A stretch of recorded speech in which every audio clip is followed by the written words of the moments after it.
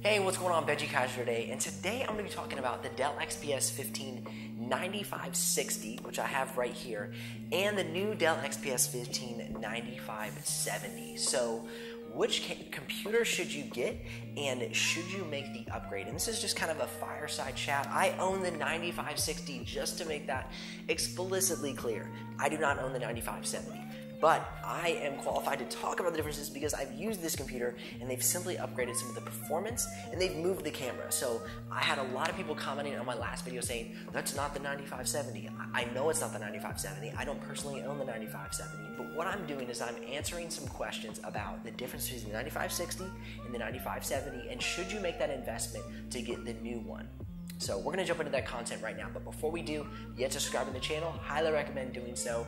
If you've yet to jump on the email list and you're a graphic designer, whether a student or a professional, looking to up your game, grow your business, or just get started, jump on the email list, coming out with a course, and you're going to have an exclusive early bird special if you get on the email list. And you can grab a link to that in the description below. You don't want to miss that. If you're curious about where to get this Dell XPS 15 out of the 9560 or the 9570, link in the description below. Grab that. That is an affiliate link. It will help out this channel with a small commission to me at no extra cost to you.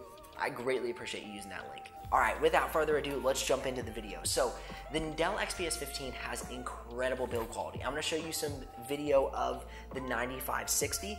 It is built extremely well. All aluminum chassis, carbon fiber keyboard deck, good key responsiveness. When you click the keys, they're quiet, they're soft, they're very easy to type on. So that is a very great feature about the Dell XPS 15. Now, another great thing is the 4K screen. Now, for a graphic designer, let's talk about that. A lot of people are saying, okay, well, it's Adobe RGB, so your color space, like, it's kind of off. But as screens are concerned, it is going to be the most true to color out of most screens on the market. Even compared to the MacBook Pro, compared to a lot of the HD screens, the 4K screen is going to be the most color accurate. It's not going to be 100% color accuracy. It's RGB versus if you're printing something CMYK. There's going to be some major differences there. But for the general public, I'm going to say this will be the best that you can get. Okay? Not perfect. Know that. Next thing I want to talk about is the Dell XPS 15 9560 versus the 9570 as far as RAM is concerned. You can now get the exact same RAM. You can get 16 gigs of RAM or you can get 32 gigs of RAM for either of these computers. So for a graphic designer, if your concern is running multiple applications at the same time, I personally have 32 gigs of RAM in this computer here. But 16 gigs of RAM works very well, so you can definitely snag that. Another thing I want to talk about is the processor. This computer has the 7th generation i7 processor. The new Dell XPS 15 comes with the 8th generation. This is really good because it's faster and it's efficient. You can also get the i9 in the Dell XPS 15 9570. That I would not recommend quite yet, because you don't need that amount of power, and I've been hearing of some thermal and overheating issues with that computer. So I would hold off on getting the i9 until we get some more developments, until it improves a little bit more. So for now, rather you get the 9560 than the 9570, I recommend still the i7 processor. That is a great processor for doing graphic design, video editing, motion graphics, etc. It's going to run very well, especially when you pair it to at least 16 to 32 gigs of RAM, and when it's paired with the GTX 1050 graphics processing unit, which the 9560 has. The 9570 now has the GTX 1050 Ti, which is going to be a bit of an upgrade, but nothing that's going to really blow you out of the water. So I'm just trying to give you some perspective on the 9560 versus the 9570. Is it worth the purchase? If you want to be up to date with the latest technology, then yes, it's going to have the latest i7 processor, which is what I recommend. It's going to have the latest GPU, and it's going to have the most upgraded performance as far as RAM is concerned.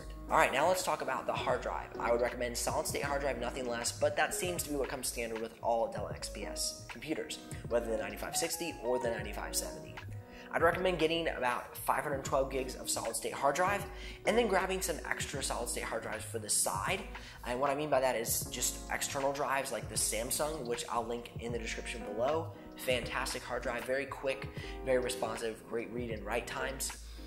That way you can save all of your extra files, because your computer will load up rather quickly with your images and with your graphic design files, especially if you're going to be getting into motion design or video editing.